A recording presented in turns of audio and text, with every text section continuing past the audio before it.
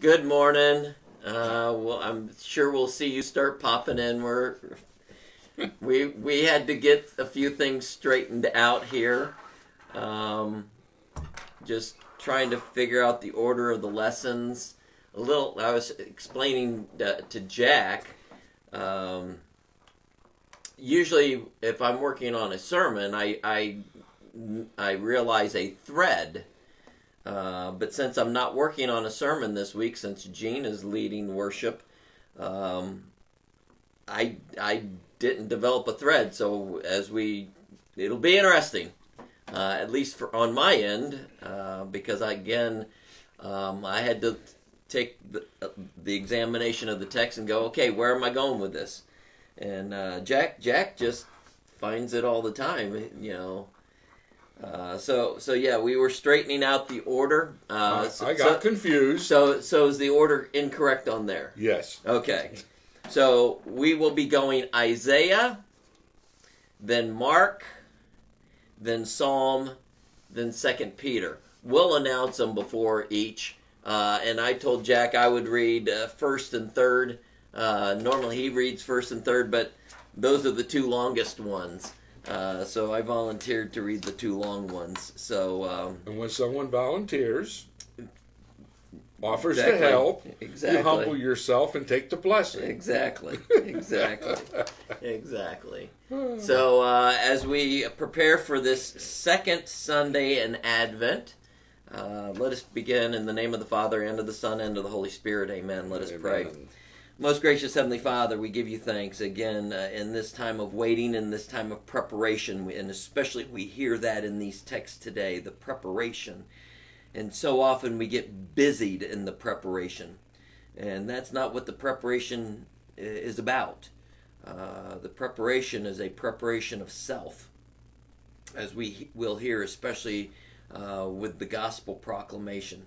So guide us and lead us in this time together so that it may be used as a proper preparation for this season and for the celebration of Christmas.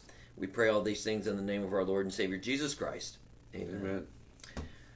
Isaiah 40 we're going to start with.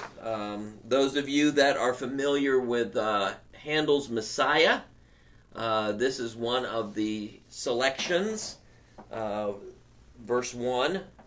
That beginning part. So again, we hear, and as we will go through the weeks in these prophecies, a number of Handel's songs from the Messiah are based off of the Isaiah prophecies. So Isaiah 40 verses 1 through 11. You know, when I was doing the studies on these, it came up with two headings. And one of the heading was the result of the southern kingdom of Judah being exiled to Babylon, and the Lord's announcing that they're coming out. And the other heading was the suffering servant, which kind of, the text, you can see that in here. Right. And those two headings just kind of gives you a direction on where you're going with this reading. And yeah, there are some questions in here on the identity of certain characters in this, and the thing is, in Scripture, sometimes when you can't quite figure out, you got to let it all sort of be there. Yeah. You can't pinpoint sometimes, and this is one of those times in which you cannot pinpoint. You can say it's this person and you're right. You can say it's this person and you're right. Right. And I'll share some of that when we discuss the text. So Isaiah 40 verses 1 through 11. Comfort my people, says your God. Speak tenderly to Jerusalem and cry to her, that her warfare is ended, that her iniquity is pardoned, that she has received from the Lord's hand double for all her sins. A voice cries, in the wilderness prepare the way of the Lord. Make straight in the desert a highway for our God. Every valley shall be lifted up, and every mountain and hill be made low. The uneven ground shall become level, and the rough places a plain. And the glory of the Lord shall be revealed, and all flesh shall see it together. For the mouth of the Lord has spoken. A voice says, Cry! And I said, What shall I cry? All flesh is grass, and all its beauty is like the flower of the field. The grass withers, the flower fades, when the breath of the Lord blows on it. Surely the people are grass. The grass withers, the flower fades, but the word of our God will stand forever. Get you up to a high mountain, O Zion, herald of good news. Lift up your voice with strength, O Jerusalem, herald of good news. Lift it up, fear not. Say to the cities of Judah, Behold your God. Behold, the Lord God comes with might, and his arm rules for him. Behold, his reward is with him, and his recompense before him. He will tend his flock like a shepherd. He will gather the lambs in his arms. He will carry them in his bosom, and gently lead those that are with the young. Comfort, comfort my people. Again, how fitting words for the times that we're in. And yes, and our time in 2020 is really no different. It just so happens that we got piled with a whole bunch of stuff. All at one time. But again, it's no different than what individuals go in their life, because as I've pastored, as I've ministered, as I've shepherded people,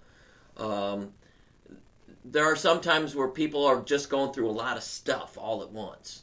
And these words are soothing for us to hear. Comfort, comfort my people, says your God. Notice, it says your God, not the God. Well, it's my people, definition. Correct. My people, the believers, okay? My people, Mm-hmm. all right? Or the nation of Israel at this time, but with us, we're the new Israel, my people, says your God. Well, he is our God. Right. He's God of gods and Lord of lords over everybody. But here it's referencing to, we know he's God. Well, it's sort of like last week, and I can't remember if it was the Psalm or the Epistle, where at one part it said the God, and then later on it was your God or our God. Our God. Right. Yeah. Where yes, he is God. He's God of all. He's God over all people, whether they believe in him or not. He's the God of all people. Right. But he is our God. Right. And there's a difference there. Yeah. And then, go ahead. Well, I was just going to say, speak tenderly to Jerusalem. Mm-hmm. Speak tenderly. A loving voice, the suffering heart, the one who says, okay, I'm going to humble my voice down, and I'm going to speak tenderly. I'm going to put away all my anger, all my anxiety, all my frustration with my people, and I'm going to speak tenderly. And then you get the contrast right behind that. Cry out to her. Okay, did you look up cry? No. Okay, cry is herald. The heralding in the street. The one who brings the message. But that heralding, that crying out, mm-hmm. Well, in fact, we were talking about this. Some of your reaction that I in my exuberance, I get quite boisterous and loud, and Jack is always soft and mellow. So we are playing out this text. He is speaking tenderly, and I'm crying out. Yeah, but don't ask my wife, because she says I'm quite loud. Yeah, but for some reason, our voices are different over this. But yeah, you're right. It is playing it out. I mean, and that's the reality is both things have to go on. Sometimes you do speak tenderly. Mm-hmm. Sometimes you do cry out. And it's not a cry out like we've seen in other texts where it's crying out because you're in anguish. It's crying out because we got good news. It's the heralding of it. It's the man in the street making the proclamation, reading the king's proclamation. Right. Her warfare is ended. Her iniquity is pardoned. She's received a double portion for all her sins. Ooh. No, that's not a bad thing. It's a double portion of good stuff for all the sins. So you think your sins have put you in the hole. No, you're taken out of the hole and more on top of that. But I don't want double, because when I get double, I get distracted with the worldly goods. Well, This is more eternity kind of stuff. Yes, I know. This is more spiritual, but yes. Interesting. A voice cries, "In the wilderness, prepare the way of the Lord. Make straight in the desert a highway for our God." Make straight. Right. I thought that was interesting. Make straight. It's not a path. It's not a highway that's got a lot of curves. It's talking about getting the crooked people right. Mm-hmm. Okay?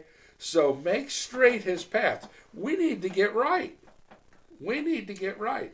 And we need to get those around us right. Get them crooked people in line with the Lord. And this is the first question is, who's the voice that is crying? Because as we will see in the gospel, we normally attach who to the voice crying in the wilderness. Well, that was one of the texts, and the movie even addressed it, and I did more research on it. Right. How does the text break down? Is the voice calling those in the wilderness, or is it a voice calling to those in the wilderness? Right. Okay?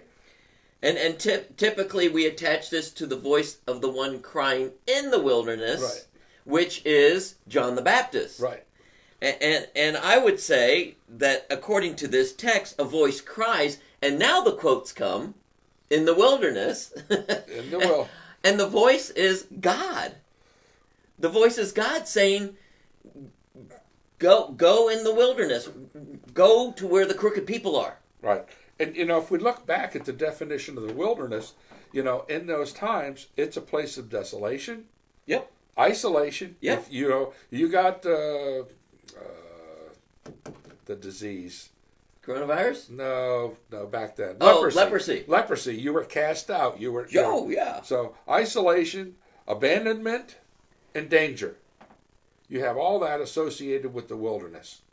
And God's crying out, go get them people and straighten those crooked people out. Right. Or if you're looking at physical ailments, coronavirus is a perfect one. Yeah.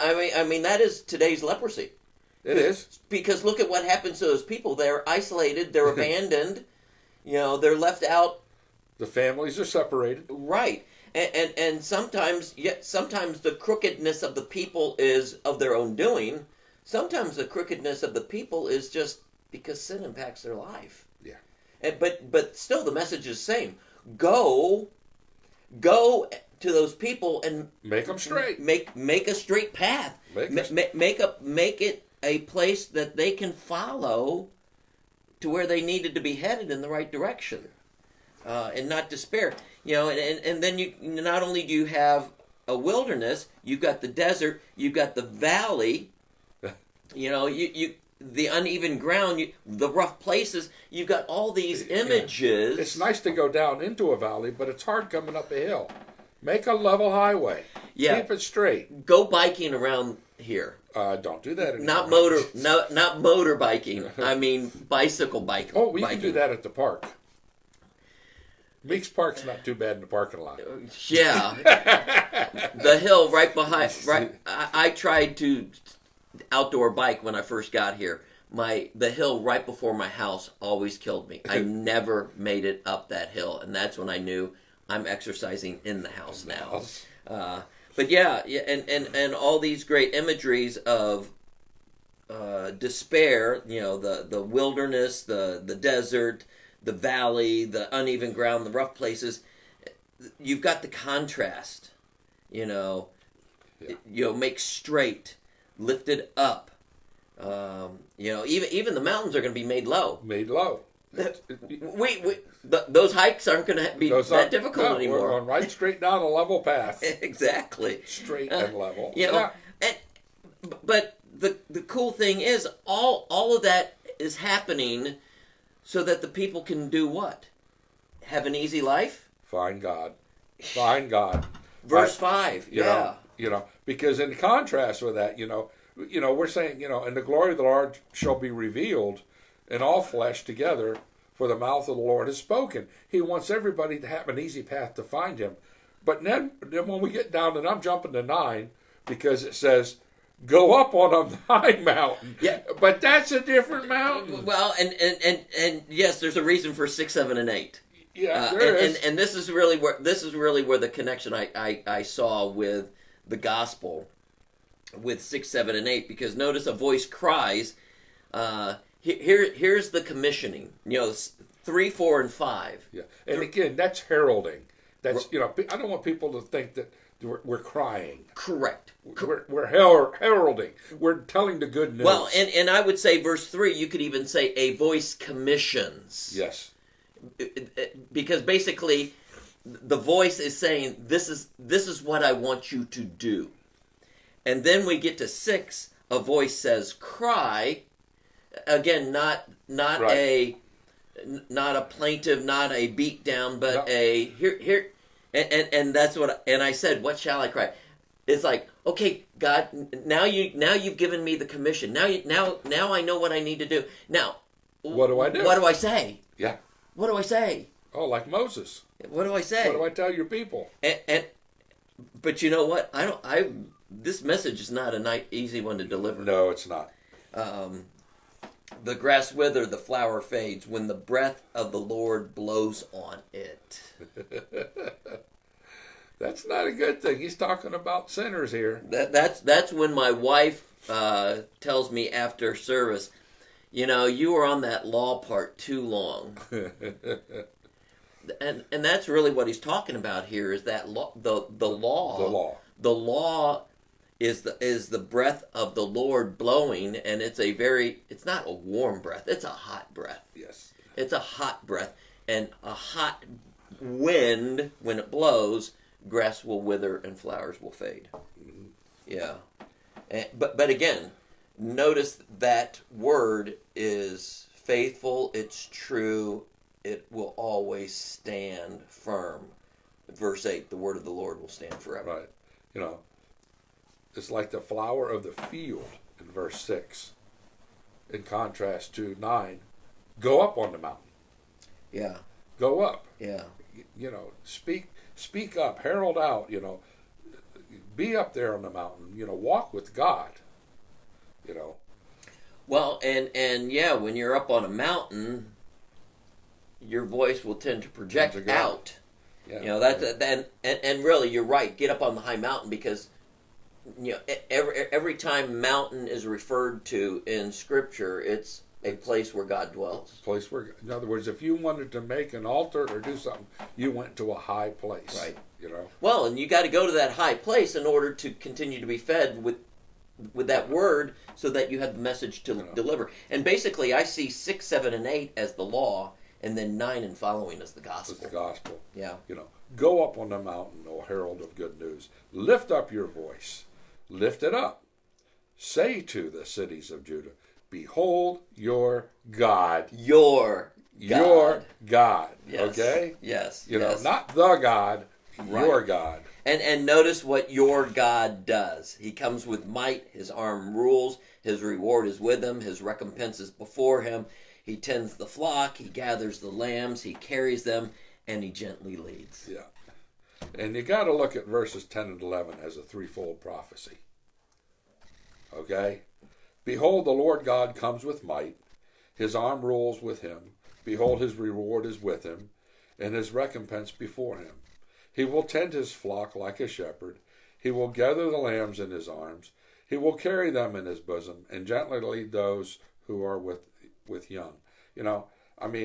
Out of being the exiled people in Babylon, I can see the birth of Christ here. Mm-hmm. I can also see his return. Yeah. Right. And right. One of the tests for a prophet was now in the short term and in the long term. And Isaiah, of course, we know is a legitimate prophet of God. But right. Here, it's threefold. It's been done, and it's going to happen. Right. Exactly. And again, that leads us, if you're good, that leads us right into the gospel, because again, now we see that second part of the prophecy. We see that, again, as, right. what shall I cry? that's John the Baptist asking that question. Yes. What shall I What cry? shall I cry? What is the message that you want us to deliver? So we're moving to Mark chapter 1, verses 1 through 8. And as Jack pointed out last week, I don't think we have any of it in this week's text, but Mark is known for using the word immediately because his message is very short, very condensed. Yes. He packs a lot in a small place. And one of the things, because you probably caught it too, they said what Mark does in 8 chapters, it takes Matthew in 8 verses, it takes Matthew and Luke like 20. Yeah. No, he's very condensed and very straight to the point. Right. Right. Mark chapter 1, we'll start with verse 1, we'll go through verse 8. The beginning of the gospel of Jesus Christ, the Son of God, as it is written in Isaiah the prophet, Behold, I send my messenger before your face, who will prepare, who will prepare your way. The voice of one crying in the wilderness, Prepare the way of the Lord, make his path straight. John appeared baptizing in the wilderness and proclaiming a baptism of repentance for the forgiveness of sins. In all the country of Judea and all Jerusalem were going out to him, and were being baptized by him in the river Jordan, and confessing their sins. Now John was clothed with camel's hair, and wore a leather belt around his waist, and ate locusts and wild honey. He preached, saying, After me comes one who is mightier than I, the strap of whose sandal I am not worthy to stoop down and untie. I have baptized you with water, but he will baptize you with the Holy Spirit. Powerful words. The beginning of the gospel. Yeah, the good news. And it's very intriguing. To me, really, the beginning of the gospel, he points out in verse 2. The beginning of the gospel, and this plays on what we talked about last week, those who were going before and those who were following after. Right. In the triumphal entry. Yes. Those who are going... leading the way, and the ones that are just following to see what's going on. Well, or following to carry that message after Christ. Well, okay, all right. And that's really what I'm seeing here is the going before, those who have gone before Christ, preparing the way. That's the preparation of the way. Here is the way. Jesus is the way. And then those who come after, those who follow after, are the ones who are continuing that message. And really, the beginning of the gospel of Jesus Christ, I think Mark is pointing out to us, you know what? It's already begun. Go back to Isaiah. Yes. Go back to Isaiah. He's taking it back. That the gospel has already begun in Isaiah. It's what you were saying. The three unfoldings of that prophecy in Isaiah's time, in Christ's time, and when Christ returns. So again, it's pointing out what Jack was saying is the beginning of the gospel really started with those prophecies. And it's interesting. Every one of the gospels, the 4 gospels, start with a validation of sorts. Mm-hmm. Matthew starts with the lineage. John starts with, in the beginning was the Word. Which goes back to Genesis. Right. And here we've got Mark, who goes back to Isaiah, validating who Christ is. Right. Right. Right. The beginning of the gospel of Jesus Christ, the Son of God. Right. Bold proclamation. This is who he is. Take away any doubt. He's not a prophet. He's prophet, priest, and king.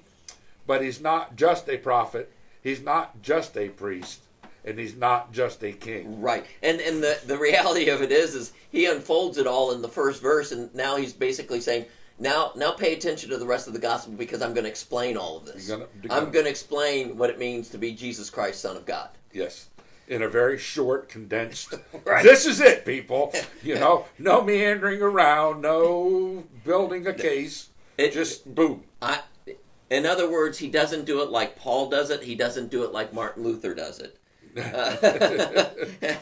Because the two of them were known to really unfold things. I mean, he just proclaims who he is. Right. I mean, first of all, who is John? Okay? He not only explains who Christ is, right, but he also explains who he is. Right. Right, and again, he uses that prophecy that we just heard, but it's that sense of prepare. What does it mean to prepare? And the ones that are going before, and that's really what this is really unfolding for us, is what does it mean to prepare? Right. I mean, he can say who Christ is, but if he can't validate who he is to bring this message, it's meaningless. Well, and the other thing is if you're not prepared to receive the message, it's going to go straight over your head. Right over your head. You're not going to catch it. And that's he's not just preparing for the Lord.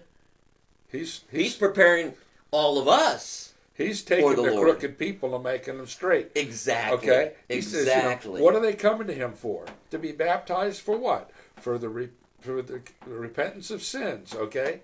They're repenting their sins. They're recognizing they are sinners.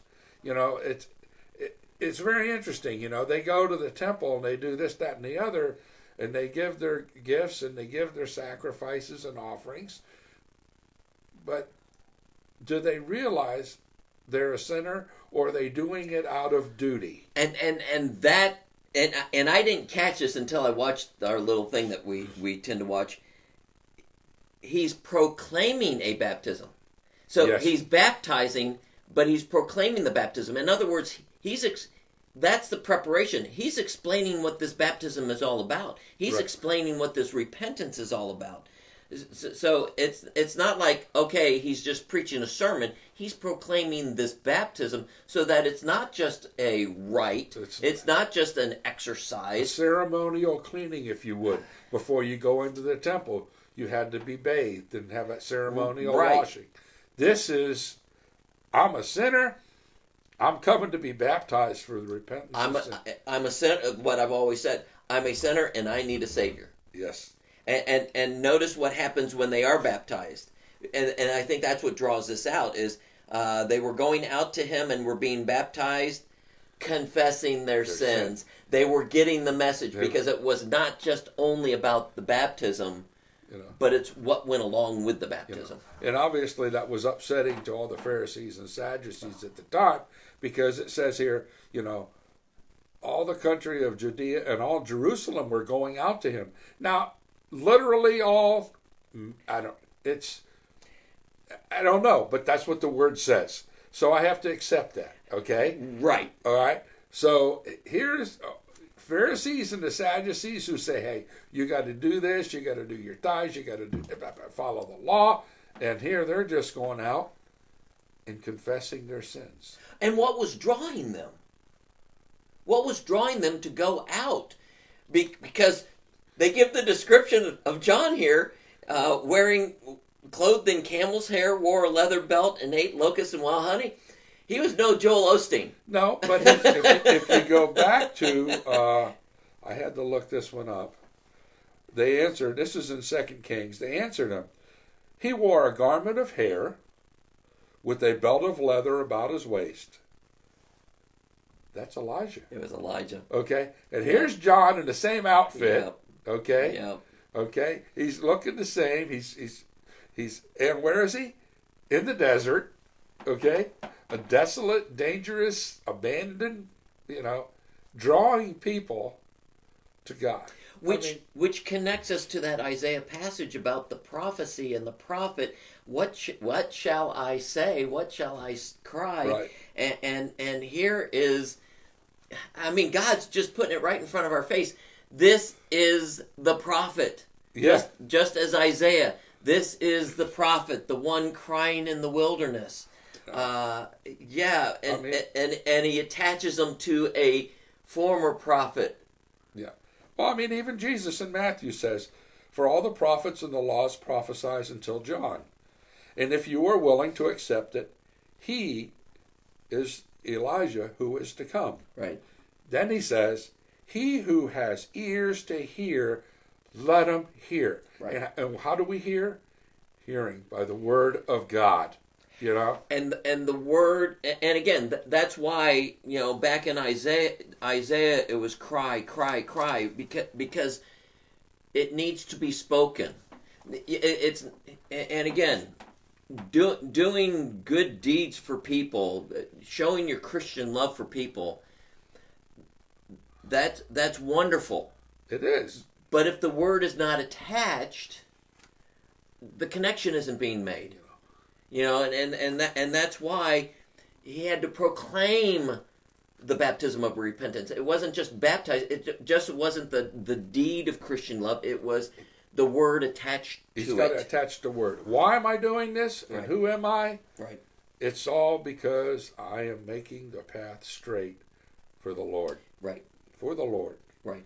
And Here is, and again, go back to my question, what was drawing them? It wasn't John, it was the message. It was the word. It was the proclamation. It was God working in their hearts. And the reality of it is, when we saw in Isaiah, part of that message is not something that's pleasing to our ear. Not necessarily, And even John, in the end here, he says, I am not worthy, but he who was coming will baptize with the Holy Spirit. I'm not worthy to untie his shoes, but he will baptize with the Holy Spirit. He's explaining, you're getting baptized for the remission of sins, but Christ is going to baptize you with the Holy Spirit. Did you find anything on that I am not worthy to stoop down and untie? I didn't find anything. Well, it goes back to, I know what rattled in my head. Well, what I got out of it, I didn't really do a lot of research on it, because it came to me is that, the servants, in other words, the servants would do this, okay? And that's what rattled in my head was, I'm not worthy to be a servant of him. Exactly. Not only am I not worthy to I'm not be worthy. him, I'm not even worthy to be his servant. Or to be in his presence. Yeah. Okay? Yeah. That's what I got out of it. I didn't. And so we're on the same line. We're on then. the same line, but I didn't see anything on it. Because again, to me, stoop down and untie is a servant position, but it's also a position of worship. Right. Yeah. And it's just, and again, this comes back to his proclaiming a baptism of repentance. Is really that message is the realization, I'm not worthy. And he's even realized it. He's realizing in it, I'm not worthy. I'm not. Yeah. And I need a savior. And yeah, I'm just baptizing with water. He's going to baptize with the Holy Spirit. But see, that's his confession. Yeah. His confession. The people are confessing their sins. He's confessing his unworthiness. Yep. So. Well, and that's really what confessing your sins is. It's you're confessing your unworthiness. Yeah.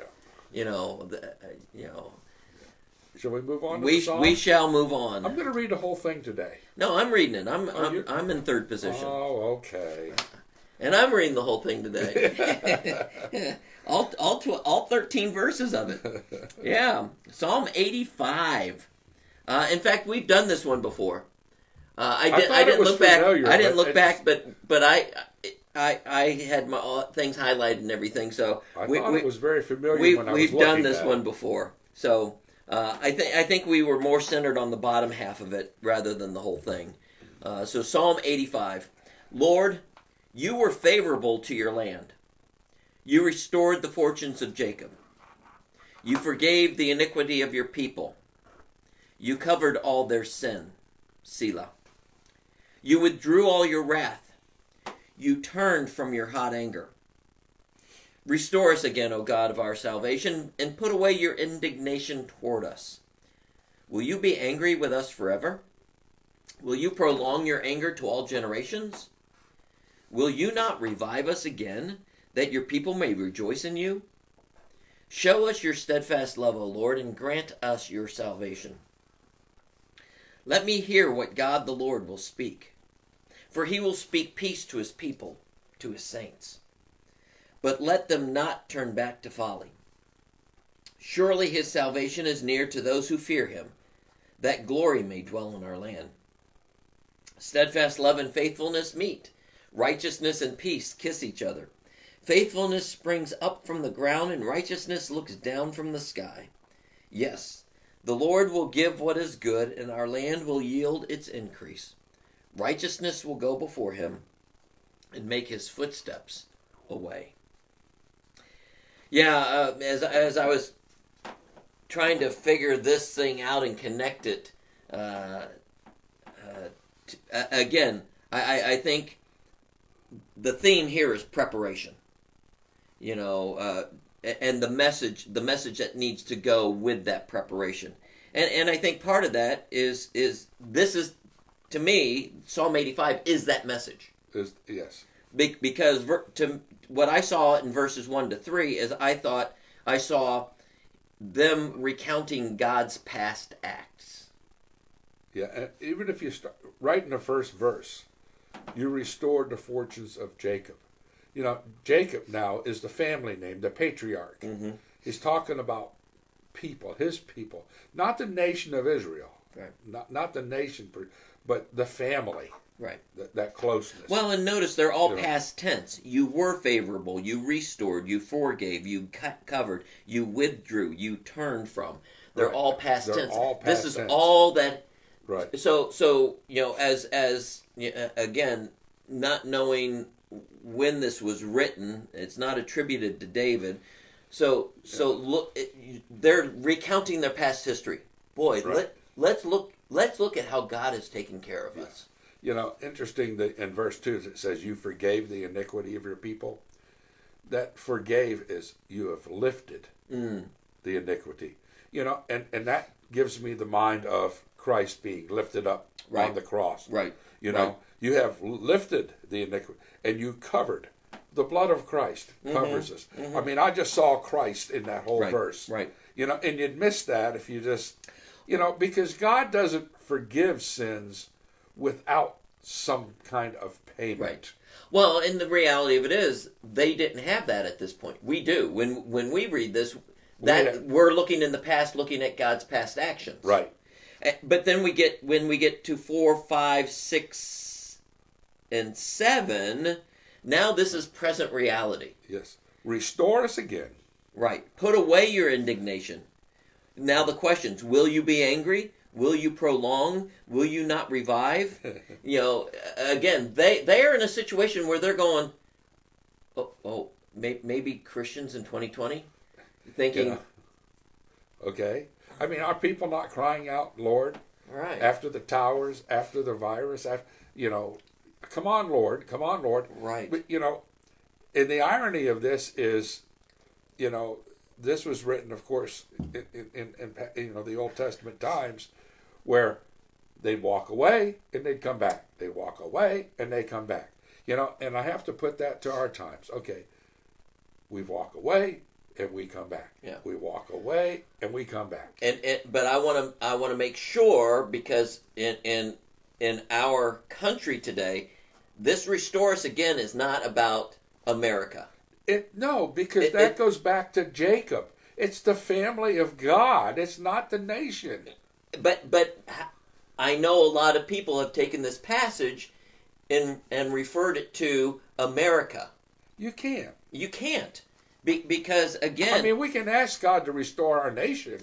We want our nation restored. Correct. But it's the people that need to be restored, not the country. And go back to the message of John the Baptist. His message was to proclaim your sinfulness, your unworthiness. Right.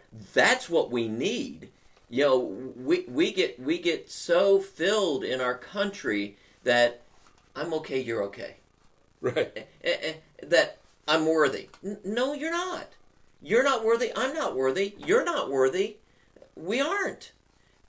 The only worthiness we have comes from Christ. That's right. And as you say, you see that for us. You see that in 1 through 3. God's past act is what gave us worthiness, and now they're feeling that. So it says, "Show us your steadfast love, O Lord, and grant us your salvation." And verse 8 is the key. Yeah. Let me hear what God the Lord will speak. hello, we got his word, you know. I mean, you got it there, I've got it here. Well, I mean, and that's been this thing is to properly be prepared is we've got to hear the word of God to show us our unworthiness, but also to show us our Savior. Yeah. Let all those who have hear. Yep. Okay, what are you going to hear? You're going to hear the word of God. Right. You know, not me, myself, and I, and what I think, the way well, it should be like this. No. Right. You know. Right. Well, and that's the danger of trying to preach, is making sure your agenda isn't being accomplished in that you're just preaching the Word of God. You're unfolding the Word of God like we do on Wednesday. We're just trying to unfold the Word of God here. And so let me hear what God the Lord will speak, not what Dave the Wesche will speak. Oh, not turn back to my folly? Oh. Well, and again, that's the sense of repentance. The sense of repentance is to confess I did it wrong and turn away from it. Well, did you catch what they said? It's not only turning away from something, it's turning toward something. Yeah, okay. So that we've turned toward God, we don't want to turn back toward the folly. So that's the sense of repentance. The sense of repentance is not only a turning away from our sin, but also the turning toward God. And now he's saying, now that you're here, don't go back. Don't go back. Because look at what you got. Salvation is near. And we're looking for the glory to dwell. Oh, in our land. Now, where does that mean there? What does it mean, in our land? Okay, the meaning of that, because I knew I'd get you on that one. All right? The land here means in the fellowship where God abides. Okay? Not our nation. Correct. It's abiding with God in our land. Right. I got you on that one. No, you didn't. Oh, okay. Because he defines our land. Again, this harkens back, a Jew would hear this, it harkens back to the promised land. The promised land. The land where God has placed us, where he dwells. Where he dwells. Right. Yeah, he abides. Because the glory may dwell in our land, the only way the glory is going to dwell in our land is God's got to be in that land. He does. And then that glory is explained in 10 through 13. Steadfast love and faithfulness meet, righteousness and peace kiss each other. Faithfulness springs up from the ground, righteousness looks down from the sky. To me, I thought of in creation, because in creation, that's how water happened. Is it came from both directions? Yeah, it did. Yeah. Okay. And I know in the flood it came in both directions. So God works that way. And then, yes, God will give what is good. And not only will he give it, but he's going to cause the things that he has created to yield it. So then we got the path, making the path straight in verse 13. Righteousness will go before and make his footsteps away. There's the straight paths. There's the straight paths. Yeah. What else you got there? I just, we've got to hear it, and we've got to do it. Right. We can't just hear it.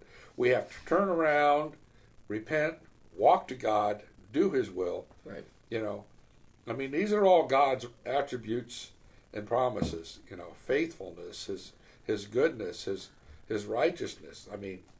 It's all about God. It's not about us. Right. Exactly. So we turn to a dark text in some ways.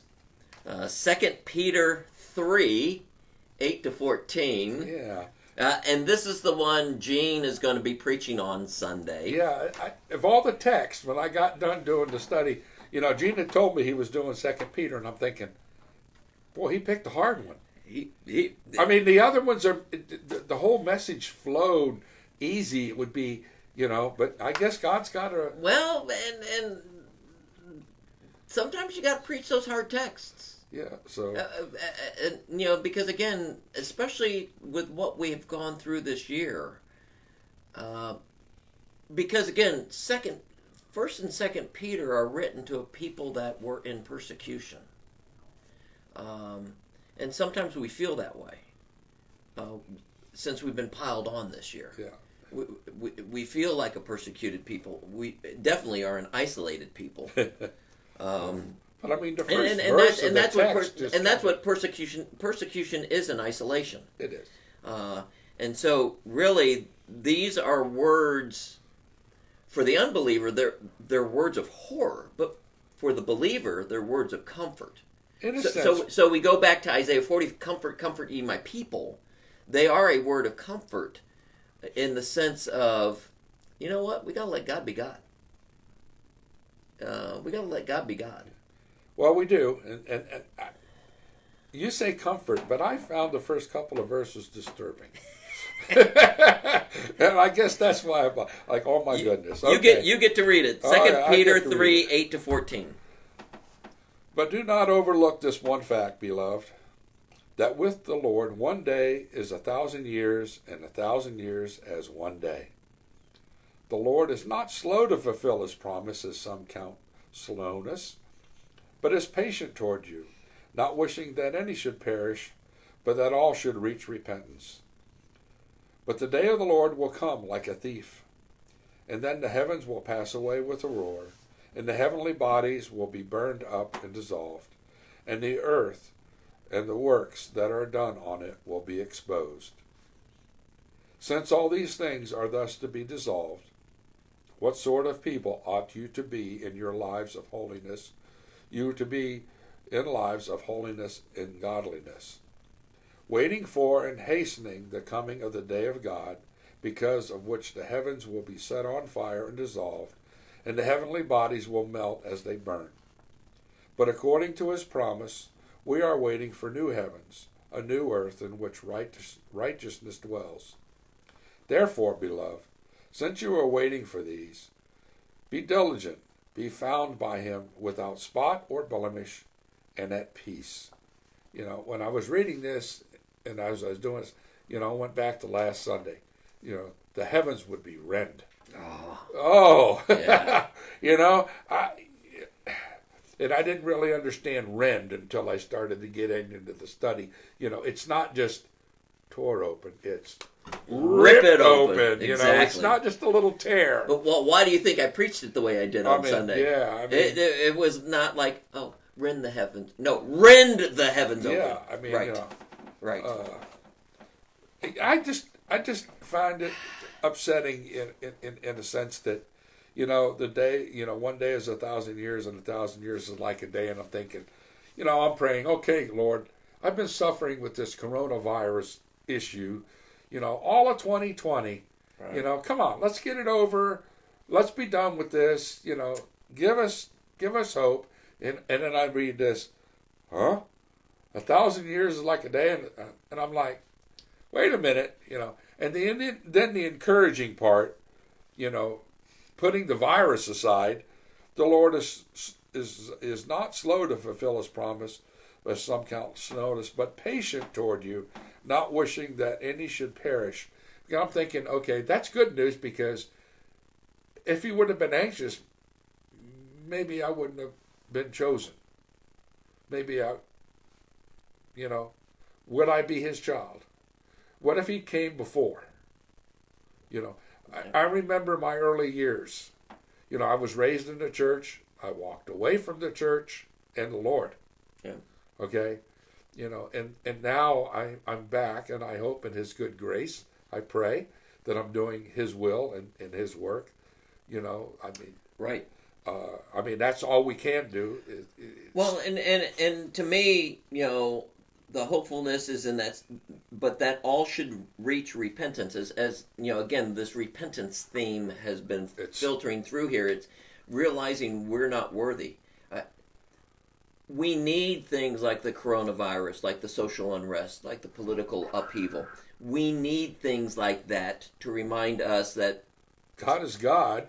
This world's not a good place. And this too will pass. This world is not I don't want to cling on to and I think that's some of the sense here is, you know, where he talks about I gotta find it. Verse 12. Talking about what sort of people you ought to be in your lives of holiness and godliness, waiting for and hastening the coming of the day of God. Like I've been preaching the last several times. Come, Lord Jesus. Come, Lord Jesus. Come, Lord Jesus. How long, O Lord? How long? We're hastening that day, and God's saying, up, step on the brakes. Step on the brakes. We're not going to make it any sooner or any later with our prayers and requests. But it's our state of mind that God is trying to change. And the reality of it is we're going to make it, but who is he trying to reach through us? And this is the connection back to Isaiah of the one who asks, "What should I cry?" We are not only was that Isaiah who is asking that question, "What should I cry?" It's John the Baptist asking that question, "What should I cry?" But that text is pointing to us. What shall we cry? We should be, and that's where this comes in, is we should be asking the question, what should we be crying? What should we be heralding, as you mentioned it? I have trouble with that word cry because it just throws me off. I need to herald. And when I think of herald, the Miami Herald? Yeah. It's like, yeah, I remember that paper. I delivered that paper actually for a while. There you go. But herald, just to cry out, if you would, the word, the good news, at the top of your voice, being a herald. Right. And for us, yeah, the day of the Lord's coming like a thief. The heavens are going to pass away with it. And that's the confounding thing, is they're hastening this coming. They're hastening for the heavens to pass away with the roar and everything to be burned up and dissolved. The reality of it is the third thing. The earth and the works that are done on it will be exposed. They will be laid bare. They will be shown for what they are. Right. And it's not only our acts, but it's also what we just read in Psalm. Yeah. God's acts will be shown for what they are. God's acts. Did you get anything on that thief in the night? I didn't spend any time with it. I thought it was interesting. I went back on it a little bit. The thief in the night, okay, the night, of course, is the darkest hours of the day. Mm-hmm. That's when evil reigns. It's usually the darkest hour of the night. A night, okay. It is the day, too. Okay. But it is the darkest times. Yeah. Evil reigns. Yeah. Okay. Nothing good happens after midnight. And the unawareness as we sleep. Okay? Right. So you've got the darkest, the evil, and the unaware. Right. And that's when God's going to come. That's when he's going to return. The crooked path people. Even us. We're asleep. Yeah, but we don't have anything to fear. No, we don't. We rest. Well, and he says that in 14. We rest in peace because we are assured. Christ himself said it's going to come like a thief in the night. Right. But going back to the 10 virgins. Right. All right. Some were prepared for the night. Some weren't. And so when all 10 of them fell asleep, 5 of them. Yeah. They might have all had peaceful rest, but only 5 of them truly had peaceful rest. We have peaceful rest. We don't need to fear these things because the deeds will be exposed. Not only our deeds, but God's deeds will be exposed. Yeah. And it will be exposed in a mighty way for us because we're going to rejoice that we're going to see Christ. But again, the thing is, and you said this earlier, it's not just, okay, we've heard this, but okay, what do we do with this? What do we do? That's the question. What sort of people ought you to be in lives of holiness and godliness as you wait for and hasten the coming day? What do we look like? What have we done? What have we... Right. Okay? And that takes me back to Ephesians. So that he might present the church to himself in splendor, without spot or wrinkle or any such thing, that she might be holy and without blemish. That's a big task, to be without blemish, to be holy. without spot or wrinkle. And, I mean, and the only way we're presented that way is that we already wear a garment that is not ours. We wear the robe of Jesus Christ, of His righteousness. And again, to answer that question about how should you live, and typically we would say live a life of righteousness, but I would say from today's text we need to live a life of repentance and righteousness. Okay. Because we need to realize that we are sinners in need of a Savior. That's the repentance.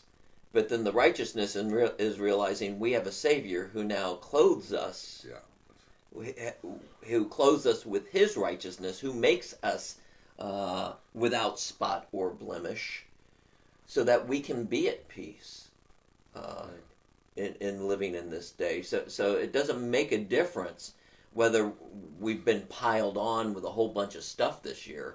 It's continue to hear the message. And what do we do with that pile?